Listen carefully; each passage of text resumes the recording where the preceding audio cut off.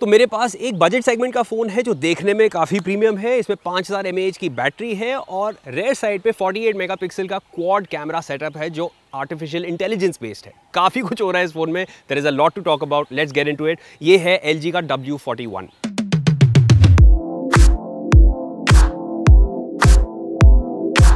तो इस फ़ोन के कैमरा सेटअप को डिस्कस करने के लिए मैं सबसे ज़्यादा एक्साइटेड हूँ, बट उससे पहले मैं आपको बताना चाहता हूँ फ़ोन में और क्या क्या है, because there is a lot that is happening apart from the camera which is the major USP of the phone. इसमें क्या है कि आपको 16.63 सेंटीमीटर्स जो बेसिकली 6.55 इंचेस का HD plus punch hole display मिल रहा है 20:9 एस्पेक्ट रेशियो में। इसमें हीलियो G35 प्रोसेसर आपको मिल रहा है 2.3 गीगाहर्ट्ज़ का ऑक्टा कोर प्रोसेसर है ये। 4 GB रैम 64 GB स्टोरेज वाला वेरिएंट मेरे पास हाथों में है, बट इसके साथ इसके दो वेरिएंट्स और हैं जिनमें आपको 4 GB रैम 128 GB स्टोरेज मिलेगी and 6 GB RAM 128 GB storage.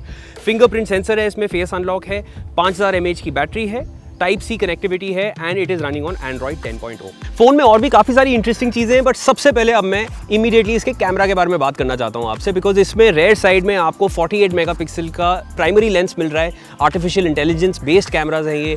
8 megapixel का वाइड एंगल लेंस मिल रहा है, 2 मेगापिक्सल का डेप्थ है और 5 मेगापिक्सल का मैक्रो लेंस है। सो ये चारों लेंसेज इकट्ठे आपको कुछ अमेजिंग रिजल्ट्स देने वाले। कुछ सैम्पल्स देखते हैं because I will like to experiment with all the features that the camera is offering. तो कैमरा में ना आर्टिफिशियल इंटेलिजेंस का मेजर एक एस्पेक्ट है, वो मैं आपको बेसिकली दिखाना चाह रहा हूँ कैसे आर्टिफिशियल इंटेलिजेंस बेस्ड कैमरा जो है वो काम करता है when it understands it's surroundings.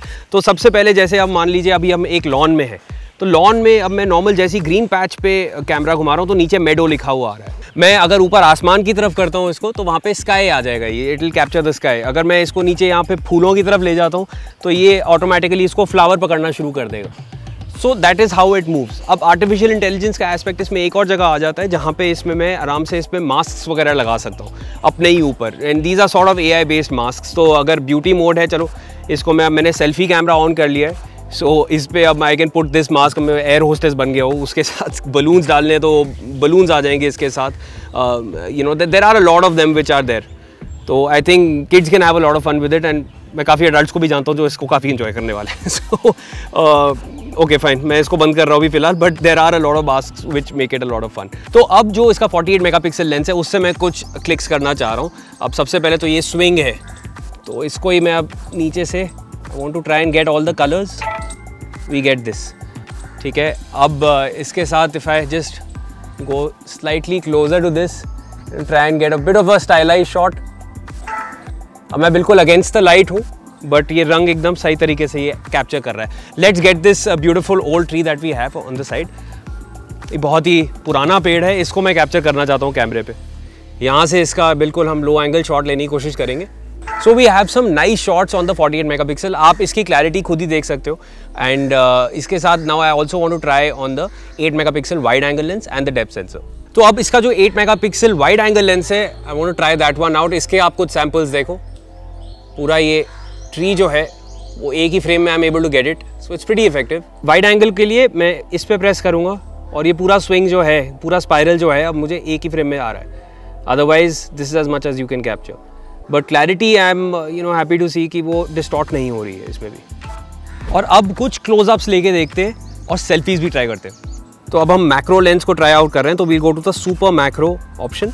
अब इसमें ऑलरेडी सब कुछ ऑब्वियसली ब्लर्ड लग रहा है, बट जैसे ही मैं पास जाऊँगा वो ऑटोमेटिकली उसको कैप्चर कर लेगा। तो अब फूल पे चलते, let's capture one small little flower.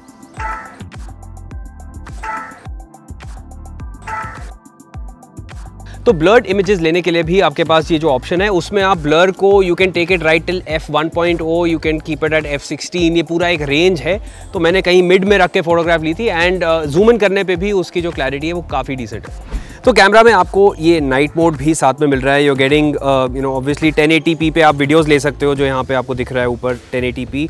इसके साथ नॉर्मल कैमरा के जो मैंने आपको ऑलरेडी बता दिए हैं अलग अलग लेंसेज से कैसे आप अलग अलग रिजल्ट्स ले सकते हो। इसके साथ you have the blur option और जो AI बेस्ड मास्क्स हैं वो आपको इसी में ही मिल रहे हैं। अब इसके साथ यहाँ पे आपके पास गूगल लेंस का भी एक ऑप्शन मिलने वाला है आपको। वो आप कैमरे पे अगर चले जाते हो तो ऊपर आपके पास obviously auto flash, HDR auto और ये गूगल लेंस का एक ऑप्शन आपको और मिल रहा है। मैं गूगल लेंस को अगर खोलता हूँ तो यहाँ पे अब जो भी चीज़ है मेरे सामने, I need to click it और वो उसका ऑप्शन जो है वो यहीं पे ही आपको दे देगा। तो it is sort of with in the scope of the camera. तो गूगल लेंस के साथ मैंने अब इमेज जैसी क्लिक करी तो it will give me the different results. ये ऑब्वियसली यहाँ पे मुझे अब ये पेड़ों के ही नाम बता रहा है, सामने जो पेड़ हैं, and I mean it's the way Google lens works, but it is with in the ambit of the camera.